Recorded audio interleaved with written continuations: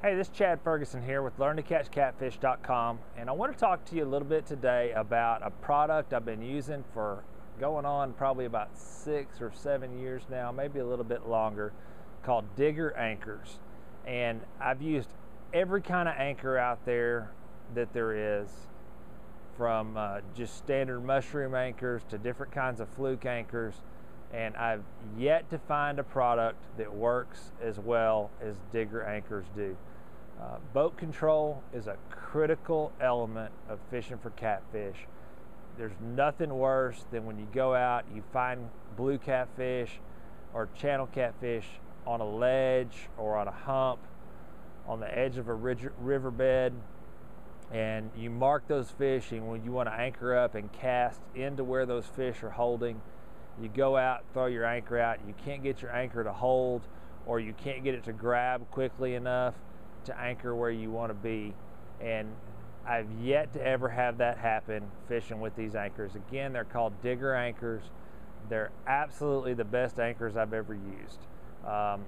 Prior to using these, I've used to lose a lot of anchors, getting hung up in rocks and stumps, and because one of the features that these anchors have built into them, I've never lost one of these anchors.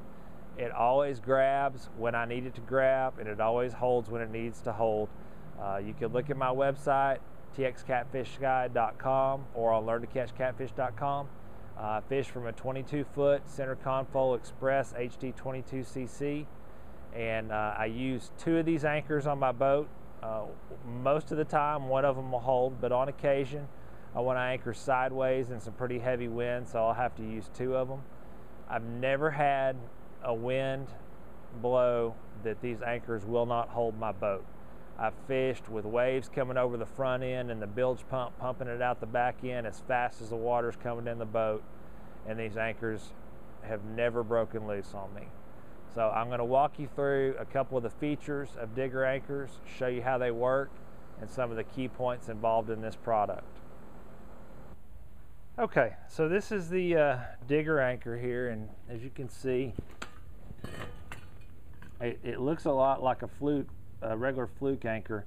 The biggest difference is the way this is molded right here allows the anchor to dig in much quicker. And this anchor, again, you don't have to use chain with it like you have to do a lot of the fluke anchors. The biggest feature, though, is this spring mechanism that's inside of this arm here, where your rope ties onto this. As you can see here, this mechanism pulls up and down and allows this anchor to break free.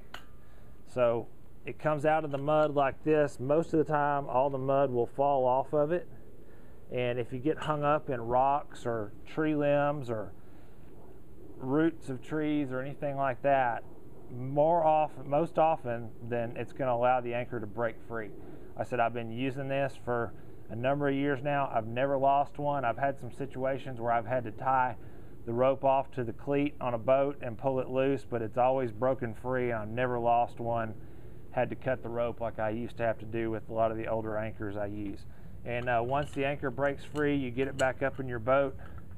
You just pop that back in there like that, and you're ready to go again. About the only maintenance you need to do is just try to, every once in a while, put a little bit of WD-40 or something down inside this little spring here.